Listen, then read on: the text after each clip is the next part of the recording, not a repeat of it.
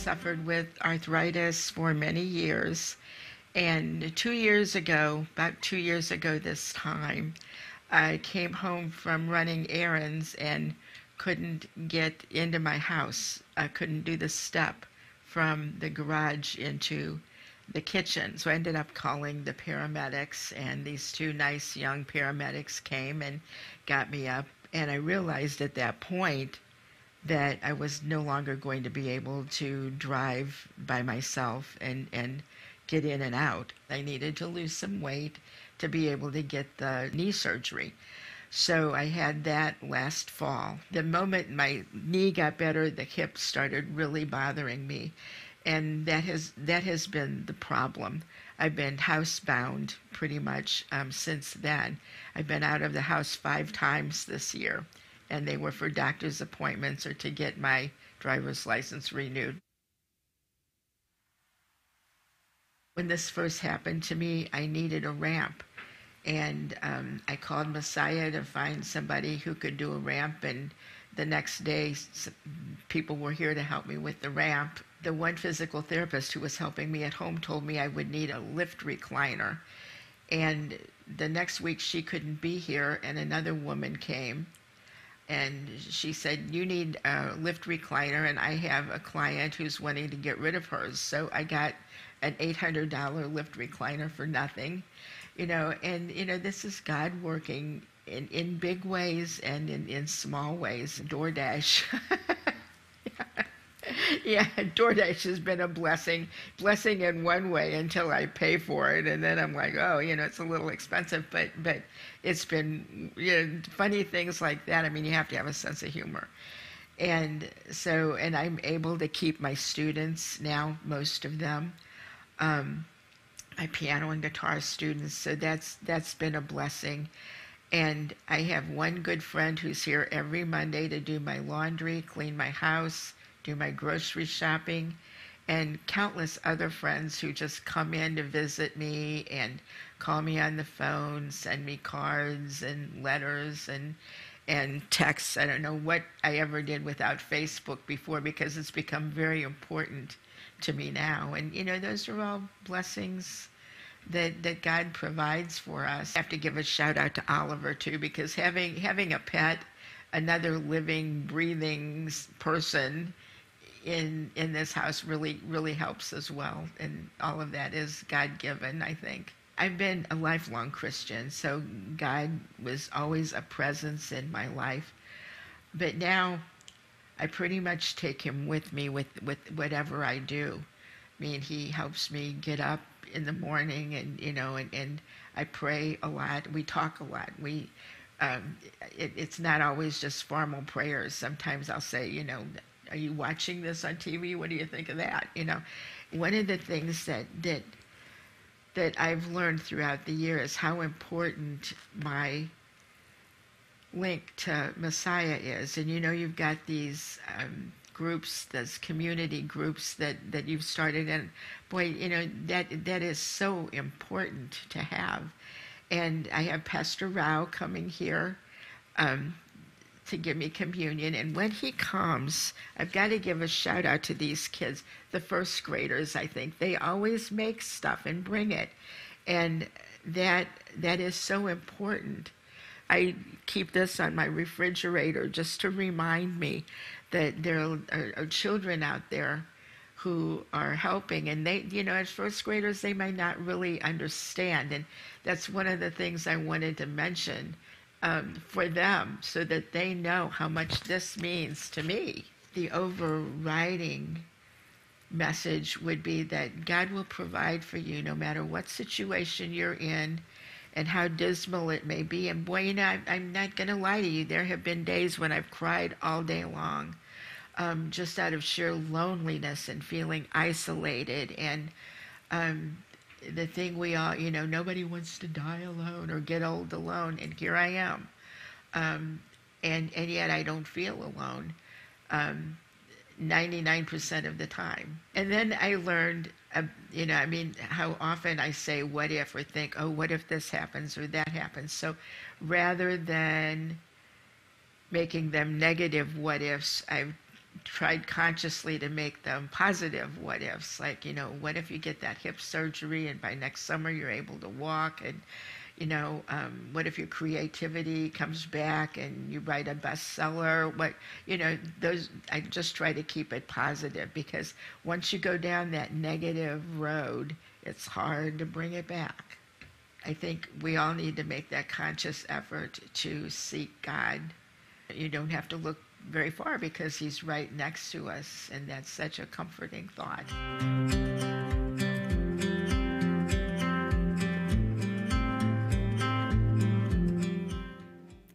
And don't y'all just love Margie? One last thing, she hasn't been able to attend church in person in 2 years, and yet her faith hasn't taken a hit at all. And in fact, during COVID, because she had the chance then to participate in services online, because we at Messiah were forced a year ago to most of our people are still worshiping with us online. Something like 75% of our attendance is online, which is great, but I'm not even done. She even found a way to serve here at Messiah. So over the past few months, Margie has been hosting our online Facebook Live forum. So if you are watching services today by Facebook Live, send Margie a little love. She's the commentator there. Send her a little love. Tell her how much her story meant to you. Just let her know how much that you love her and that you're praying for her. And by the way, Margie, thank you so much for serving here at Messiah, for being a part of our ministry, and deleting any comments of anybody that says the message is too long today. Go ahead and just get rid of all those. All right, so let's get into it a little bit. Our dominant image has been this kintsugi bowl. And as we learned in week 1, week 2, kintsugi is an ancient Japanese art of taking broken pottery and putting it back together, but instead of seeing it as broken, instead the seams are put together with lacquer mixed with pure 24-karat gold. And today, in our bowl, we have 9 different fruits, of course, symbolizing the 9 fruit of the Spirit that Paul talks about in Galatians 5. And I like to think of it this way. Sometimes in your life, you might notice as you go through the list that there might be certain fruit that's missing, like maybe you're a gentle and you're a kind person, but if you're really being honest, you really struggle with patience. But when you bring somebody into your life that has that gift of patience and they've got that fruit around you, God can use them.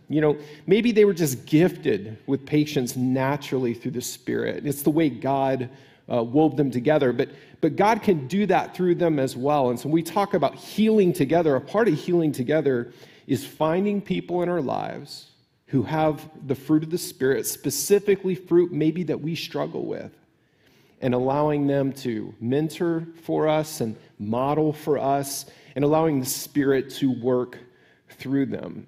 And today we're talking about healing. I want to share one healing story from Matthew chapter 9. I love the Gospel of Matthew. The Gospel of Matthew is just beautiful because it just walks through Jesus' life and everything that Jesus did. And here it talks about one of Jesus' travels, and he's going through all these towns and villages, and he's teaching in their synagogues, and he's announcing the good news about the kingdom. What is the good news? That is the gospel, that God is here to save, that God is going to save us from our illnesses, God's going to save us from all things, but most specifically, God's going to save us from death. And it says that Jesus healed every kind of disease and illness. So there wasn't any illnesses or diseases that Jesus couldn't heal. You talk about, having heart issues, not a problem for Jesus. Talk about cancer, not a problem from Jesus. Open wounds on people's bodies, not a problem for Jesus. And it says that when he saw the crowds, he had compassion on them because they were confused and they were helpless. They were like sheep without a shepherd. And he said to his disciples, "The harvest is great, but the workers are few." Sometimes I think as Christians, we think the harvest is lousy. No, the harvest is great. In America, in 2021, for the good news of Jesus to go out into the world, the harvest is great, but the workers are few. So pray to the Lord who is in charge of the harvest and ask him to send more workers into his fields. Jesus was moved by the crowds. Jesus was moved emotionally by the pain of the crowds. The text says that he had compassion for them. The Greek word that's translated compassion is actually a word that's more related to your guts or your innards or your bowels. We say that when a kid is mad, they hate somebody's guts. That kind of emotion that comes from deep down. It's not something that's up here, it's something that you can feel. It's like when you go through a breakup, you say it feels like you got kicked in the stomach. That's the kind of compassion that Jesus has. And he feels this deeply in his body. We can learn a lot about God by paying attention to Jesus' emotions. See, it's Jesus in human form that allows us to see and watch and maybe to feel a little bit about what God feels. And just take notice, God must obviously love the world. God must obviously love you. If Jesus is here and he's willing to die for your sins and for my sins. And Jesus also shows us that God is moved by our individual struggles in life. That thing that you're going through right now, Jesus is moved by it. He cares about it. He wants you to be better. When your heart is broken, God is moved. When you're suffering from an illness, God is moved. When somebody is going through being bullied or harassed or marginalized or alone, God cares. See, I think it's easy to be confused and helpless, just like the sheep in the story, the people in that crowd. It's easy to feel that way, and Jesus feels that pain. It does not mean that we always get the miraculous healing we're praying for. In Matthew chapter 9, of course, Jesus healed the crowd that was there, but there were many other sick people in the world that Jesus didn't get a chance to heal or didn't choose to heal. We can look at the miracle stories of Jesus in the Gospels, and there's a number of them, but they still only amount to maybe tens or hundreds of people. And yet, what do we do with the people who are still suffering, who never got to meet Jesus or experience that healing? And so we have to sort of stop and come to this truth. Jesus did not come primarily to be a miracle healer. Jesus came to destroy death. Jesus came to give eternal life, and he came to die for the sins of the world. He gives eternal healing, and he shows his followers, Christians, how to be healers in the world as well. He came to defeat death and usher in a better and more beautiful kingdom. He pronounces that God's kingdom is already here, even while we wait for its full consummation. It broke in early. In the Gospel of Matthew, he calls it the kingdom of heaven. It's like heaven has stepped into the world, and heaven's already acting on the world. It's here when we serve our sister or brother. It's here when you muster the courage to forgive somebody who does not deserve your forgiveness. It's here when you sit with somebody who's mourning. It's here when we serve the poor, when we clothe the naked, when we preach good news to the weary. And even when you give a smile to somebody at a gas station, the kingdom of heaven is here, and it makes a difference in people's lives. And I believe it's very possible to live in the kingdom of heaven, even as we still experience the kingdoms of this world. The kingdom of heaven is here, but not everybody has felt it. Not everybody knows where to find it. And so God calls us. God calls us to be these healers. We're called to shine light on it so that people can find it, people can feel it. We heal ourselves and we heal others best when we heal together. Take a look at the fruit of the Spirit. A simple list, 9 fruit: love, joy, peace, patience, kindness, goodness, faithfulness, gentleness, and self-control. All of these words are relational words. They all have an important relational dynamic. Now, it's true that you need to love yourself and you need to practice self-control for yourself. You need to be patient with yourself in life, and that's true. But we experience them most fully when we're in relationship with each other. Love is something that's meant to be shared with others. So is joy, peace, patience, and so on. Every relationship can be enhanced by these. And every relationship can be damaged when one of these is missing. And so God's teaching us through the Spirit how to live these out. People, we're communal creatures. We're meant to be in community with each other because we exist because of a communal God who exists in Trinity. And Father, Son, and Spirit are a communal being, and we're the same. So we're most perfectly ourselves when we're in a healthy relationship with God and with each other. I love the writings of King Solomon. King Solomon was a writer of wisdom, how to live well in the world. Solomon wrote about street smarts, not book smarts. He cared about street smarts. And one of his books, his masterpieces, is called Ecclesiastes.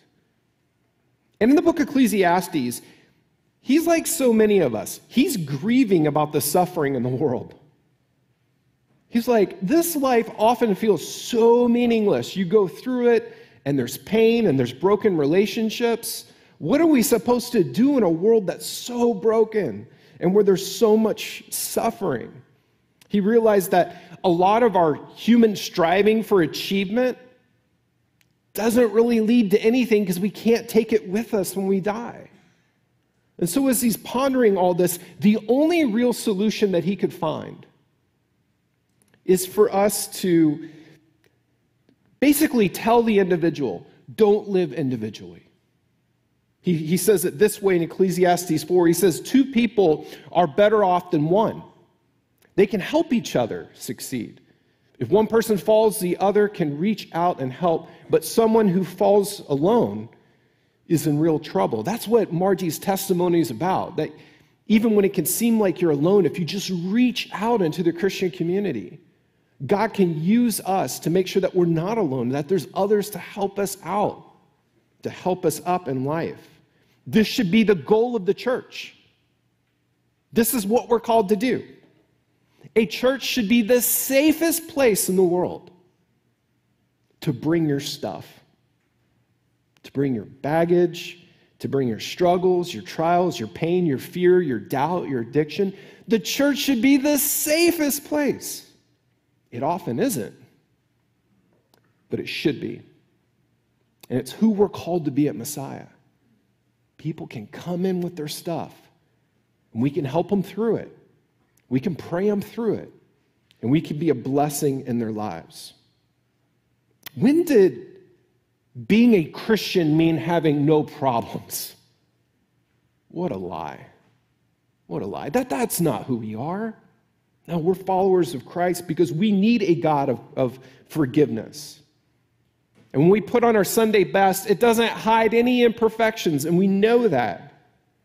That's why we open worship today. We open worship by confessing our sins, by coming together in community in our own brokenness and fallenness, and admitting that we need a Savior. And then when our pastor, when he gave that blessing today, he's blessing you with the forgiveness of that Savior. I love the Apostle Paul, who wrote our reading on the fruit of the Spirit. I love the Apostle Paul because he refers to himself as the chief of sinners, the captain of the sinner team. He is the chief of sinners. And yet, this is the guy who is the greatest missionary in the history of the church. But Paul wants to get that out first before people. That he himself, this great missionary, is the chief of sinners. Messiah, we need to be the kind of church where you can bring your friends no matter what they're going through. And that's okay. But maybe when they see all of us and that we're going through stuff too, they'll realize that, hey, this is the kind of place that they can belong, the kind of place that wants to be there for them. Next week, we're going to be closing our registration for community groups. Don't miss this chance. This is a chance for us. Probably the best way to be known in a larger church is in groups. This is a chance to be known. It's a chance to dig in deeply. Like the first thing we do in community groups is we get deeper into study. We get into Scripture. We want to process what the Lord is doing. See, at church, you'll have a Bible teacher like me, and you might, learn some stuff and maybe listen to some stuff. Some of you might fall asleep and ignore what we're teaching. But what happens in community groups is you have a chance to process it on your own and to ask God, what does this mean for my life? Or how can I best implement this into my life? God, can you guide me? What community groups allow is they allow people to process it out loud and not just to hear it, and to do it together. So they're a great place for study. Number two, they're probably our best place at Messiah for prayer. Community groups are a chance because you have a chance in community groups to have safer, smaller, more intimate conversations where people can get into the details with you. And you know that they're individually praying for you. And if God leads them, maybe they can be the answer to prayer for you. Really good pastoral care happens in our community groups because you have friends that know what's going on in your life and they can get involved in your life. And then lastly, this is related. Community groups are a great chance to be known and to know others, a chance to make friends. Now, here at Messiah, we say that life is better connected. And it is. And that's what groups do. They connect us together in the Word, together in prayer, and together as friends so that we can heal together. In Romans chapter 1, Paul is talking to the people where he's been planting churches kind of all over, and he's talking to the Romans here, and he says, when we get together, I want to encourage you in your faith, but I also want to be encouraged by your faith. See, Paul's saying, I'm not exempt from this. We all need to be encouraged, and I need to be encouraged too. That's why we ask our staff to be involved in community groups, because they don't just need to serve. Sometimes they need to be encouraged and need to be prayed for as well. This is how we heal together. It doesn't take away the pain, and it doesn't necessarily change the past, but it does share the pain with others. And it also shares the solution with others too. Now, after Paul teaches on the fruit of the Spirit, that's in Galatians 5, after he teaches on this, he's really only worried about one thing. Paul thinks there's one thing that's getting in the way. He is worried that there are people in the church who are putting human traditions above the faith. They're putting human traditions. They're not teaching that faith in Christ alone saves you. He's worried that they're mixing things in, that they're putting other things in the way. We know that our salvation is a free gift. It is by the grace of God that you've been saved. But they're mixing works righteousness, the things you do with your salvation. They're even debating things like Jewish kosher food laws and circumcision and other outward signs. They're putting those in place of the gift of salvation. And Paul, he doesn't think that all that outward stuff is nearly as important as the inner transformation that the Spirit does. And then in Galatians 6, he kind of says it this way. Do you want to know why Paul's an apostle? Do you want to know why Paul is a great missionary? Do you want to know why Paul is a great evangelist? He says it's because of this, because he bears on his body the scars that show that he belongs to Jesus. It's not about all that other stuff. It's not about all that human tradition. Paul's got scars on his body because he's taken the gospel to people. He suffered for Jesus. And in 2 Corinthians, he describes it kind of in detail what his suffering looks like. He says that 5 different times, the Jewish leaders, this is the religious people, these are the rabbis, these are the people that are supposed to be spiritually caring for people. These Jewish leaders gave him 39 lashes with a whip. And 3 times he was beaten with rods. Once he had stones hurled at him. 3 times he was shipwrecked. And once he spent a whole night and a day adrift at sea. Now, read through that list and you tell me what Paul's back would look like. Can you imagine 39 whippings 5 different times? 3 different times being hit with rods? Let's be honest, Jabba the Hutt's body would look better than Paul's body. Paul's body would have looked like ground beef. But those wounds have healed. They're scarred up, but they're not bleeding anymore. And in fact, now they're a symbol that he's willing to do whatever it takes to take the love of God to anybody that would listen. Paul's scars, as horrific as it would look like to us, they are beautiful to God because it meant that Paul sacrificed everything for others. He risked his life. Heaven is filled with people who love Paul's scars because without him, the gospel never makes it to the places that eventually got to your families and mine. None of us would have ever heard of the gospel of Jesus Christ, except for Paul's scars. Think about Jesus when he was resurrected. His disciples had watched him crucified on a cross, dead and buried. And when there's rumors of sightings of Jesus, Thomas, one of his disciples and friends, Thomas says he's not going to believe it. He's got to see it for himself. So he needs to see the scars. He needs to touch the scars. He needs to see Jesus' wounds. Do you think when Jesus showed up and said, Thomas, touch my side, touch my hands, do you think Thomas was disgusted by Jesus' scars?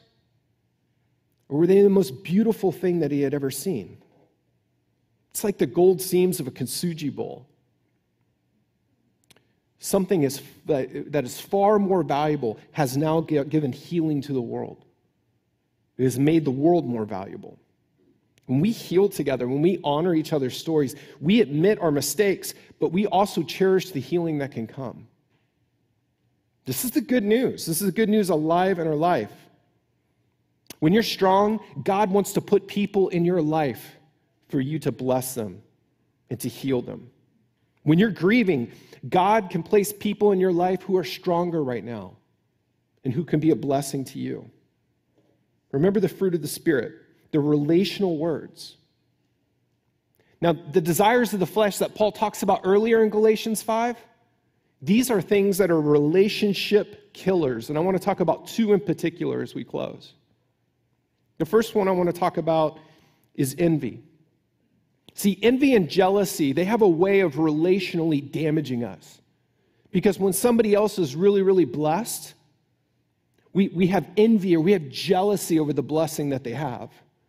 Envy is resenting God's goodness in other people's lives. But what it also does is when you're focusing on everything that's going good in their life, it also ignores God's goodness in your own life. So make sure you're not letting envy and jealousy steal you from having the chance to have good, healthy relationships with other people. You need people in your life who are blessed and who can be a blessing to you. When we heal together, we resist the power of envy. We resist the power of jealousy to steal the fruit of the Spirit from us. And maybe this is the real key, that when we celebrate each other,